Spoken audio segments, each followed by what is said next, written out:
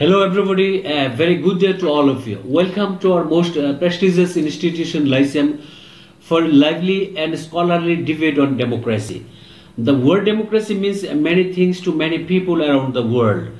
Even the most autocratic regime, the most authoritarian regime or state has its own version of democracy, but it doesn't necessarily mean democracy as it should be.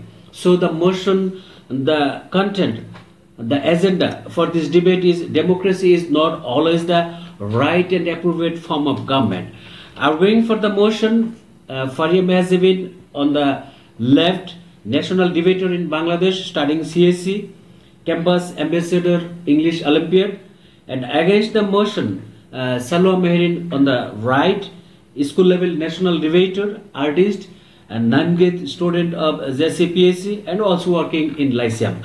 Now the opening statement. Speaking first for the motion, Faria Mahazibin, please welcome.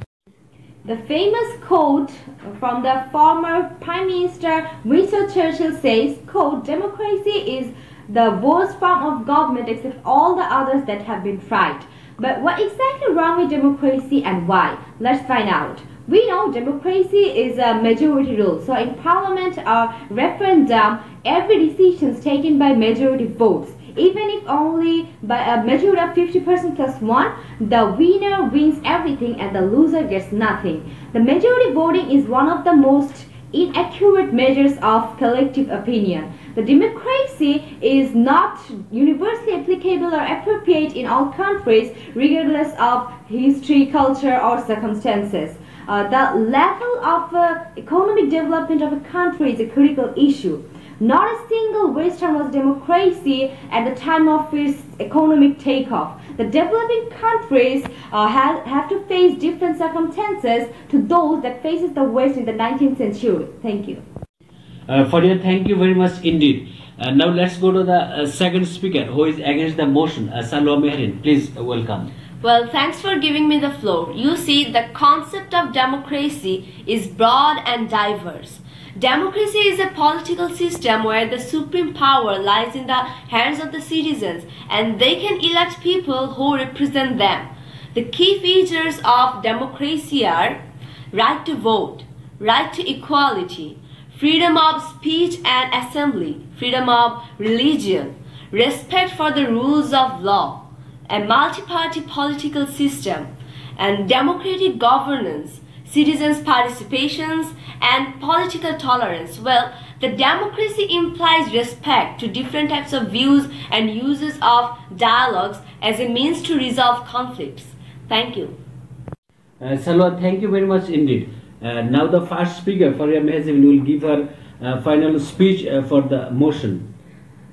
Sadly, in some countries, people do not exercise their right to vote. Many are reluctant to vote or less aware about the impact that votes can have. They do not consider it is their privilege and take the process of voting less seriously. The representatives may not necessarily be elected on their merit in this system of voting. There is no distinction between the votes cast by the literate and the illiterate. People may favor someone based on the factors rather than the pure capability. Money and muscle power are used to influence the voters.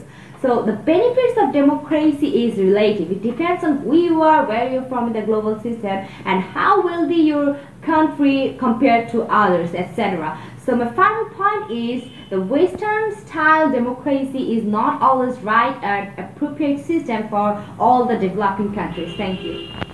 Faria, thank you very much indeed. Now the final speech against the motion, Salwa Meherin, please welcome. Well, the US government is not popular. That doesn't mean that the democracy is not popular in America. Actually, the people want to return to democracy in America. The democracy is the most successful political idea in the world. It allows the ordinary people to a decisive say and the people who govern the country and how they govern it. In democracy, the active political opposition party, they debate and monitor and the work is done by the ruling party.